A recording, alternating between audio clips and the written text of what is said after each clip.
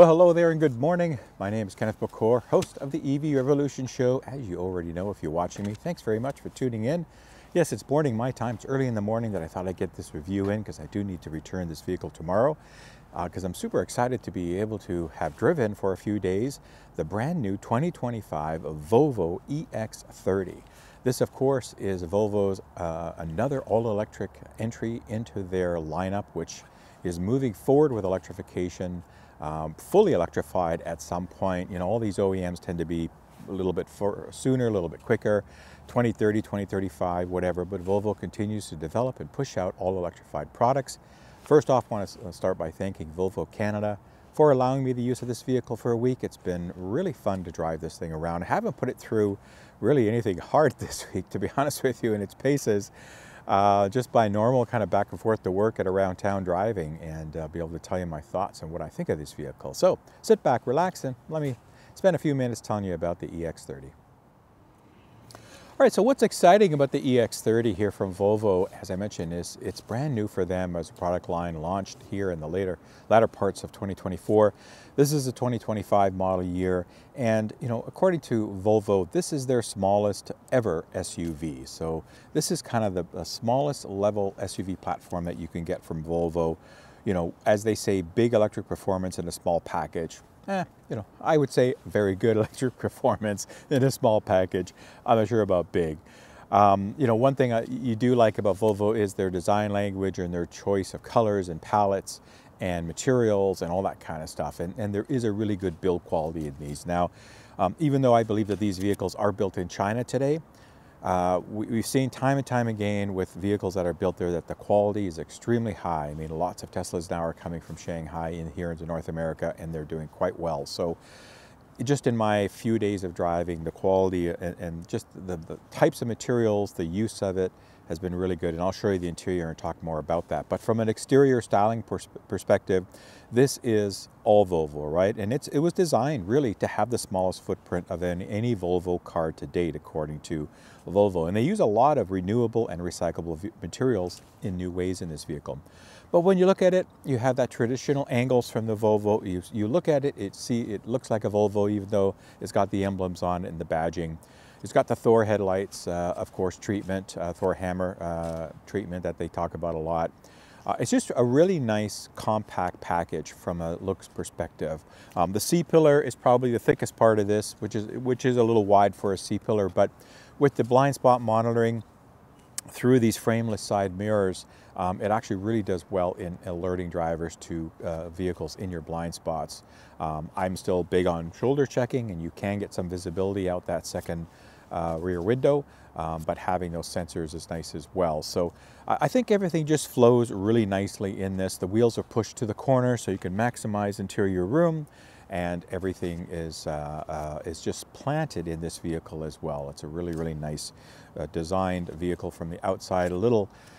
The badging and numbers doesn't really kind of pop out to say that I'm electric. You know, you got to look for it a little bit on this. You got to understand that the EX is the name, the new naming convention that Volvo is using on their platform. So the former XC40 and the former C40 are now becoming the EX40, and I think the CX40, if I've got that right, or it could be the EC40. That one I got to double check. I'm not sure. But you get where they're going. Of course, the EX90, the big brother, the 3-row coming out of this as well. That's coming up very, very soon, if not already in some countries. Again, that's the kind of nomenclature that Volvo is moving forward to highlight their electrified platform. And I think from an overall looks and standpoint, they've done really well with this vehicle. It looks great. Now, from a power plant, they come in a couple different styles. This vehicle is the rear-wheel drive vehicle, which is most likely the one that I would opt for if I was going for this model of vehicle, because it is the longest range vehicle. That single motor puts out 268 horsepower and 253 pound-feet of torque. That's more than enough to get you going, I think 0 to 60s or something like in this 6.5 to 7 seconds, which is more than enough. Again, you don't need these things to race around. Ample speed to get you up to highway, get you out of trouble as well. Now the battery on this, the motor is powered by a 69 kilowatt hour battery, which is a good sized battery. EPA rated range on this is 420 kilometers. I'm seeing probably closer to about 330 right now. We've had the temperatures drop here in Southern Ontario this week since I've had the vehicle. So that's kind of what I'm seeing now, more than adequate for daily use and even around the city. So, you know, definitely enough power, a good sized battery, and enough range to do everyday use. And when we look at front storage, so this Volvo does believe in frunks, like some OEMs don't. It's got a very small frunk. I'll pop it open here. It's only about 7 liters, or about a quarter of a cubic feet, 0.25 cubic feet. Did I say that right? So it's enough to put probably a charging cable, your mobile charging cable, and maybe something else in there, but that's really what it's designed for, is put that cable over here, get it out of the way, or maybe some windshield washer fluid or whatever, that'll fit in there. That's about it, a couple of books. There's not really a whole lot going on there. But it is nice to see that they've done a frunk and that they've made this minimalistic and clean from a front perspective. All you need to do is know where the windshield washer fluid is. You pop that open, put that in. That's it. There's nothing else to check or look here, because that'll all be taken care of by your routine service intervals whenever they are. All right, when we look at the boot space, now one thing I do like about this, I had to search the first time I got this car, is how do you open the there's nothing here. How do you open the rear boot? But there's just this little button right in the middle here. You just push that and then it powers open. So it takes a little bit to hunt for it and find it, but you will find it eventually. And you know, it's got an okay sized boot, but behind the second row as standard, you do get about 318 liters of cargo space, which is about 11.2 cubic feet. That's an okay size.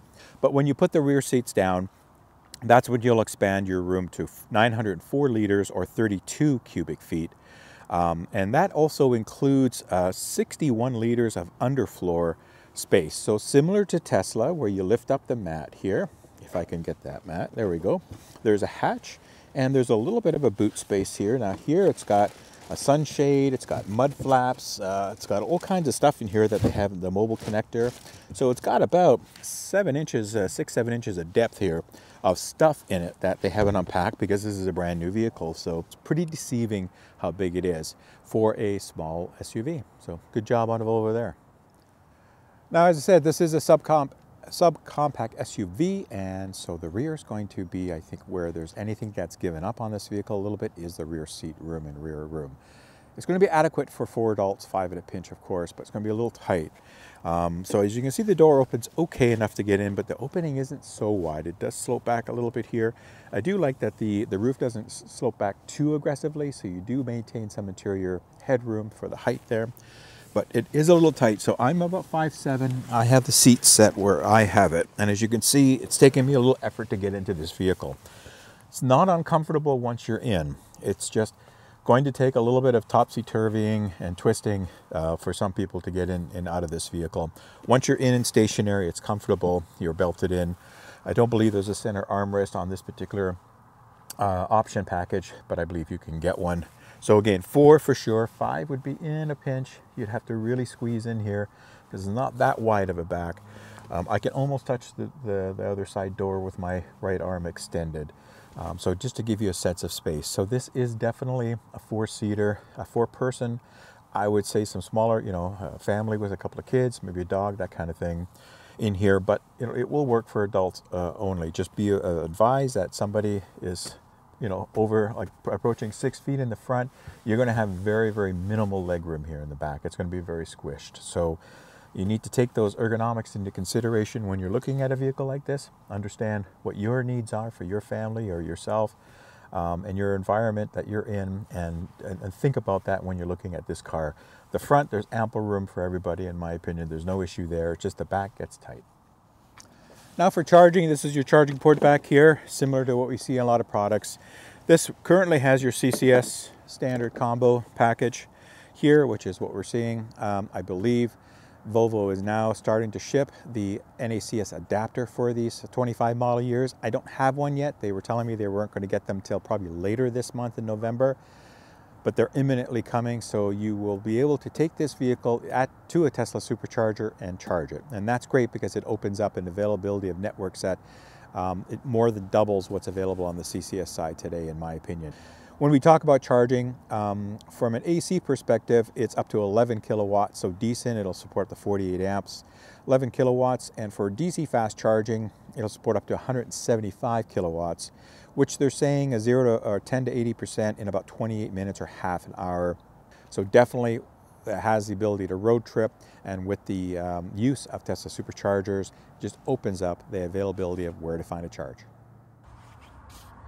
All right, so if you're looking in the interior, one thing I wanted to point out is this does have a card activation system similar to Tesla, where you can just tap a credit card to unlock the vehicle and drive it and lock it again. So it does offer that. Also has a key fob. There is no physical key. There might be a emergency key slot here somewhere. Just trying to look. I don't see one behind the door handle here. So it looks like there may not be.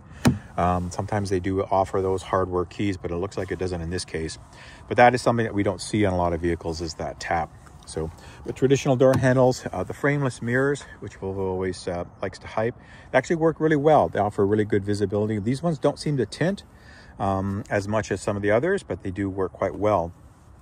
Looking at the front interior, got a nice use of materials. Again, there are some different packages that you can buy from interior colors to coordinate depending on the trim and the model level. This kind of floating armrest here with these deep door pockets. The nice use of material, easy door handle, open things up. As you can see, no buttons, right? Everything's thrown to the center console here. So you won't find buttons on the doors. Everything is a manual lever, and off you go. You've got these really nice funky door handles with some matching color palette, some badging and all. Now this has some winter mats in it. Nice use of material on the seats. You got to mix, again, you can mix up the colors here. I do like the way they look, and they're very comfortable. This has multiple powerway, including lumbar. I don't believe the passenger has lumbar, but you might probably get that as an option. You would have to check. But again, a very functional, but the first thing you'll notice is a minimalistic, again, interior. Similar to Tesla and similar to other vehicles that are taking that approach, they want minimalism. So if I get in the vehicle here, show you the rest of the interior. So we have that minimalistic steering wheel, right? I mean, everything, there's not much going on here. That red light, any red light you'll see is the monitoring system for the driver to make sure that they don't fall asleep.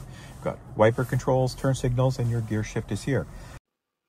All right, and like Tesla, there is no start-stop button in the Volvo. You just step on the brake and it starts. Basically, the vehicles are ready to drive. So I'm just continuing with narration here because something happened to my audio on this video I was doing. So there's the 11.3-inch portrait-based display. It's nice and crisp and clear. It's a really decent display for infotainment system. As you can see, it's got a Google-based system on it, which is standard with the Volvo platforms. It's fairly responsive as well. Has all your instrumentation as far as all your functionality for wipers. There are buttons on the stock for wipers, but you can play around with some different settings. You've got your lights, all kinds of different stuff that's in there on the software side, including your HVAC. They all work pretty good. Sometimes trying to do something minimal as just turn the lights on can be a couple of steps, which I find a little annoying. There might be an ability to make shortcuts. I haven't figured that out. I didn't spend enough time with the infotainment system. But you know, as you can see, the HVAC systems come up.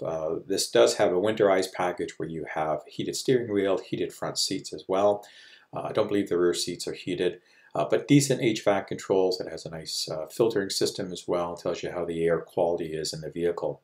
So it's a nice display, funky looking kind of vents on here. But again, very modern, yet a really clean look. And of course, your speedometer is in the upper left as I'm circling there where the gear shift indicator is. So just like Tesla, that's your speedometer. That's all you see.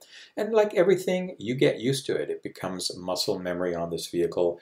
It's just knowing where everything is and all the different settings.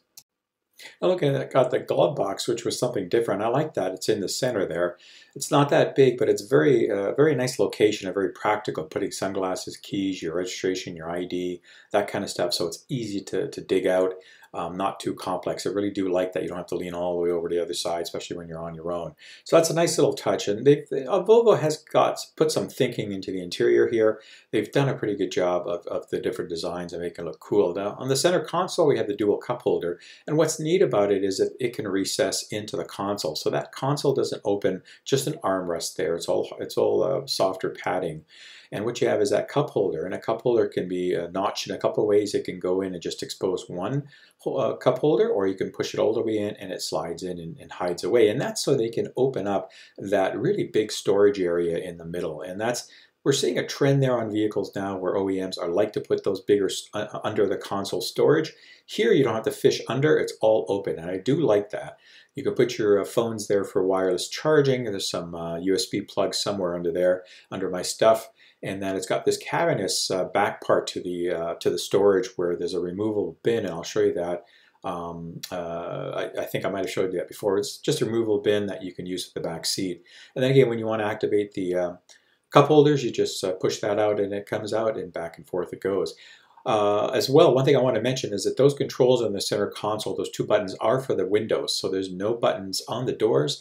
Those two buttons are for the windows, they're for the front, and there's a button that says rear, like the ID4. When you press that, you are able to control the rear buttons. So it's two buttons that'll control 4 windows, if that makes some sense, and it's the same setup in the back seat.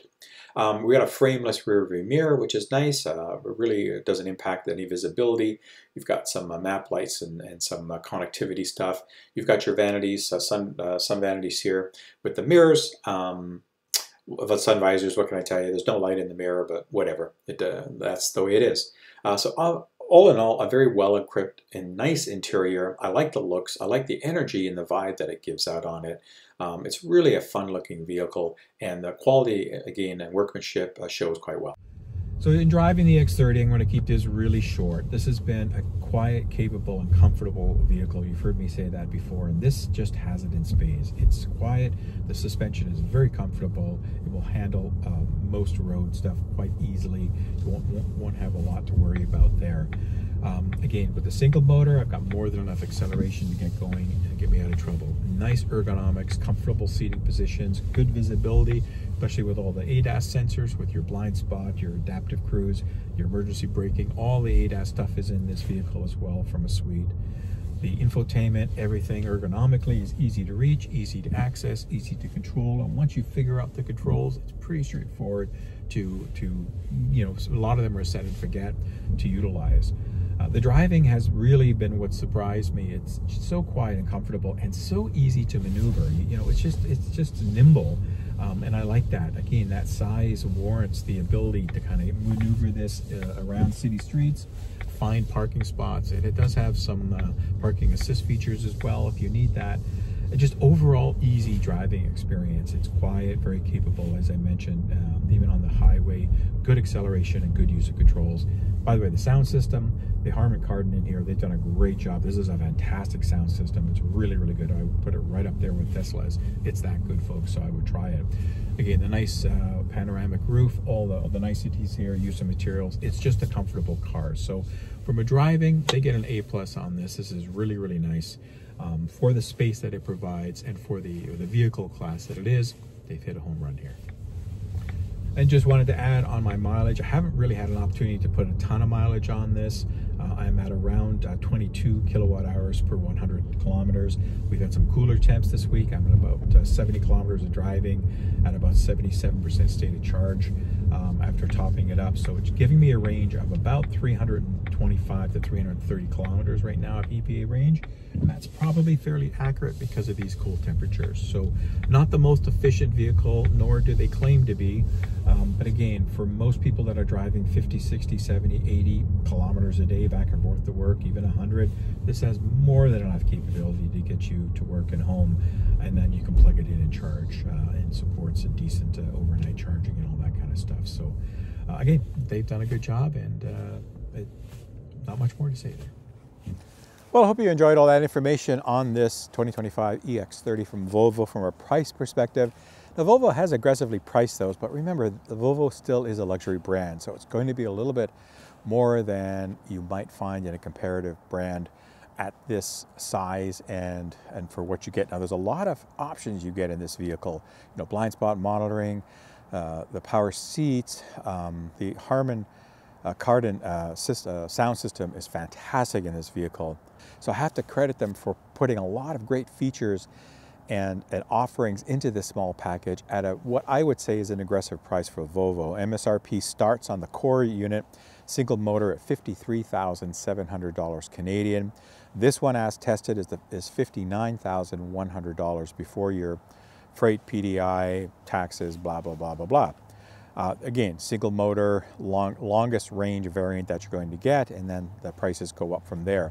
They all qualify currently for the federal iZev rebate program, so you get your $5,000 off of that. So again, if you're in a province that has additional incentives like Quebec, even though they're going away soon, I would encourage you to strongly encourage you to go look at one of these if you're interested in this marketplace. Because, as I said in the driving, it's a nice, comfortable, quiet, really smooth ride on this. There's nothing I could really fault this vehicle for from a ride quality and for just an overall getting in and going and doing things. It's extremely capable and very comfortable. It doesn't float, you know, like a Lincoln or anything like that, but it's just got a really nice package to it. You know, again, the Achilles heel on this is probably the rear seat room, just a little small, similar to the Kona, in my opinion, for when the original Kona came out, that the rear seat room was functional, but it was a little tight, and this is the same boat. But, you know, you get everything else. You get a really nice build quality, you get nice looks, you get nice presentation of the materials, and all the controls are easy. You get a lot of bells and whistles with this vehicle at that price point. So definitely is a recommended product from me on the Volvo EX30. I was super excited to finally get a chance to drive this for several days after seeing it about a year or so ago here in Toronto when they did a static launch party downtown, and I was excited to see it then. So really good that Volvo has built a product like this. Of course, the EX90 is going to get more of the attention because everybody's into larger SUVs. That's just the world we live in.